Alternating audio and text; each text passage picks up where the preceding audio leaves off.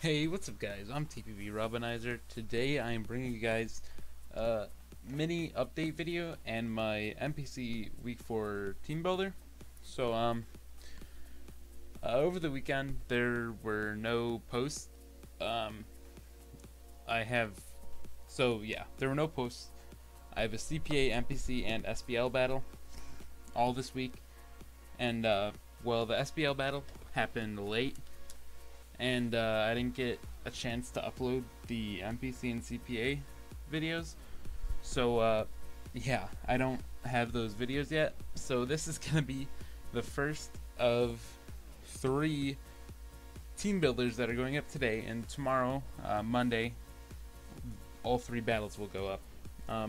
Yeah. Also, last week there was no MPC battle. That is because we took a break for the 4th of July. We took a 1-week break. And yeah, took a week break. But that is it. So, for my week 4 opponent is Mimo. And Mimo, we battled in the SBL. We pulled out a clutch 1-0 victory. Very intense game, like 35-minute long video. And yeah, tough opponent. So, he's also got a really good team. So his team is Titar, Excadrill, Xurkitree, Rotom Wash, Mandibuzz, Mienshao, Tornadus, Gardevoir, Blaziken, Serena, Alomomola, whatever, and Dusknoir. So his team, it's got Titar, Excadrill, Xurkitree, and Mienshao, and Tornadus, and Blaziken, and all those offensive threats. And then he's also got things like Mandibuzz and Rotom Wash and Alomomola, which are just so bulky.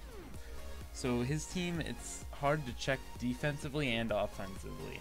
So that's the trouble with team building. That's why you're gonna see like a lot of really weird mons on my team. But yeah. So let's get into it. Threats on his team are Titar and Excadrill. Mandibuzz defensively is just really annoying. So what I want to do is check these things. So I have Miltank here. Miltank is fully defensive to help take on Excadrill and Titar, and EQ to hit them both, plus Xurkitree super effectively, Body Slam for Paras, Stealth Rock and Milk Drink to get HP and set up rocks.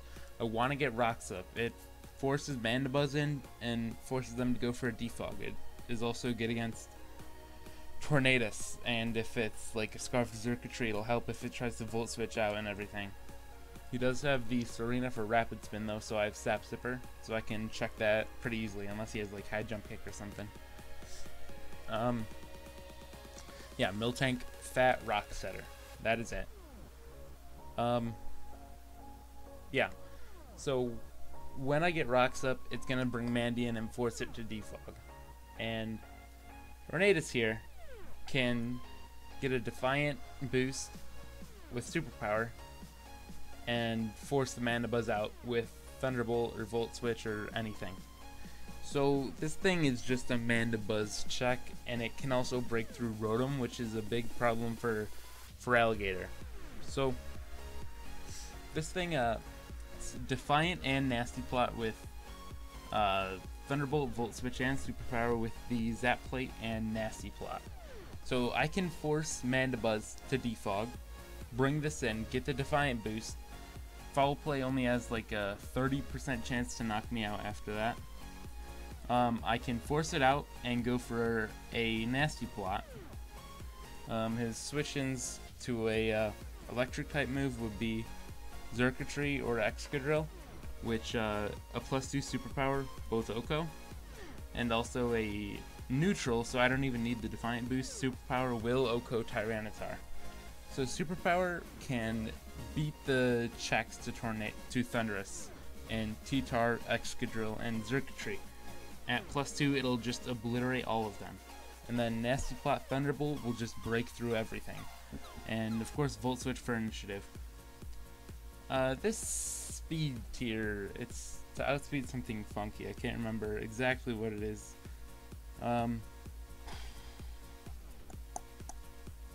Yeah, Mienshao maybe? Yeah, this is outspeed Mienshao. Mienshao hits 339 at best, and then this will outspeed it. Yeah, so this is a sweeper slash wall breaker, I guess. It has two ways of setting up, but it's still a bit more of a wall breaker. So, yeah. Big threat for my team is Xurkitree. Tail Glow with Thunderbolt and a coverage move destroys everything. You know,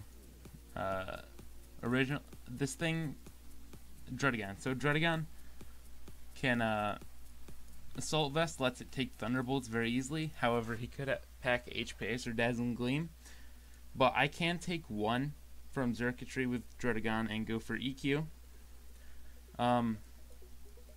Yeah, because of the Assault Vest. So, you know, this is okay, Druddigon. Assault Vest, 4 attacks, Mold Breaker, EQ, Dragon Claw, Gunk Shot, Superpower. Gunk Shot for Gardevoir, Dragon Claw for Stab, Superpower for T-Tar, and EQ for Xurkitree and Rotom. Rotom is a big threat for Alligator, as I said before. So with the Mold Breaker EQ, I can Scout it, set, and do a ton of damage to Rotom. Rotom it stops for Alligator so hard. But this thing is such a good Rotom check. The best he can do is Will-O-Wisp, and then Earthquake still does, you know, it still does a decent amount. It'll do 30s if I'm burned. If I'm not burned, you know, it'll do 70 if he's not physically defensive. And yeah, Alligator can just sweep if this thing can wear it down. So, as I said before, Xurkitree 2-hit KOs this with HP Ice or Dazzling Gleam. And, you know, it beats excuse me, it beats Thundurus if it's Z-Hypnosis. Miltank's not fat enough to take it on with the physically defensive set. So I need a wall, and Rotom Mo is actually a really good wall to Xurkitree because it quad resists its stab. HP Ice, it's not that strong actually against me. It does like 30% unboosted, which is not much at all, so I can just bring this in to take a hit. And then Toxic it or Volt Switch out to get initiative because he would switch out. Yeah. The Xurkitree, I expect it to be Scarfed.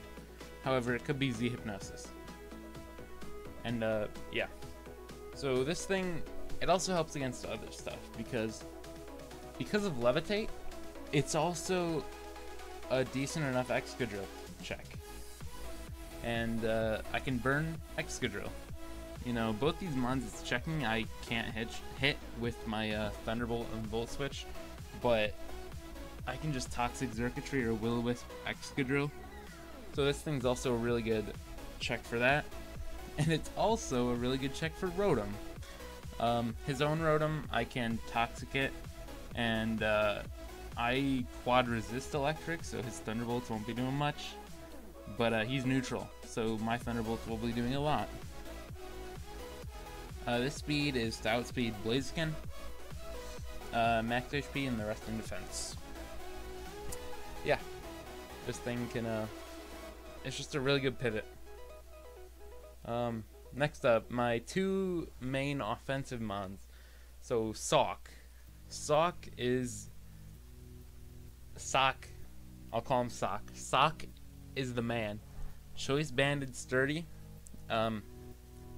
Obviously, the sand will break the sturdy, which sucks. But this thing, Choice Banded with max attack, destroys anything. It 2-hit KOs like his. Oh my. Sorry guys. It 2-hit KOs like his entire team. Close combat and nuke stuff.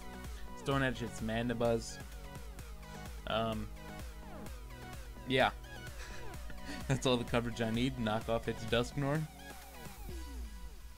And that's all the coverage I need. EQ, I mean, I can just click it against Excadrill, T-Tar, and Xurkitree if I don't want to lower my defenses. That's really the reason it's there, but these three moves And if he doesn't bring Mandibuzz and Dusknoir, I can just spam close combat. This speed outspeeds max speed circuitry, and max attack, you know, nuke stuff. Close combat is just such a good. It's just so good. I could have brought Mold Breaker EQ on this, but it doesn't do. It does only a little more than close combat to Rotom. So I think Sturdy's better in case he has like Z Hypnosis Circuitry to outspeed me. Yeah. So last mon for Alligator. Last week I brought a Dragon Dance set that got para to death. Not this time. Not this time. I am not letting for Alligator just go down like that again. So, you know, I was like, why even bother raising my speed when I can just Swords Dance and boost my attack a lot? So, I have a Swords Dance set because with Swords Dance, after 2 Swords Dance, I OHKO his entire team, except for 2 mods, Rotom Wash and Aloe. Aloe is so passive that I can just bring in almost any other member of my team and take it on. And Rotom, I can weaken it with almost any other member of my team. As well as the fact that Rotom does get 2-hit KO'd by Waterfall if it is physically defensive. If it's specially defensive, I do like 50% to it with Waterfall. So his walls, and then Mandibuzz, Ice Punch and Waterfall, it depends on what he's at. But they could both do a huge chunk and possibly kill it. Ice Punch kills Serena. So, Swords Dance. After 2 Swords Dance, Waterfall. I'm just repeating myself. Okay. After 2 Swords Dance, Waterfall, and Aqua Jet. Aqua Jet kills T-Tar, Excadrill, Xurkitree, Mienshao, Tornadus, Blaziken, Gardevoir. It kills all of his offensive threats at +4, so after 2 Swords Dances. And it is just so good. And then once those 2 mons are gone, and I don't even think Aloe will come, I can just sweep with this thing. And yeah, if I can just set up enough, it doesn't even matter because I can just break through Rotom. Mystic Water to raise Aqua Jet and Waterfall damage. I don't want Life Orb because I don't want to take that residual damage with Aqua Jet. Yeah, so that is my team.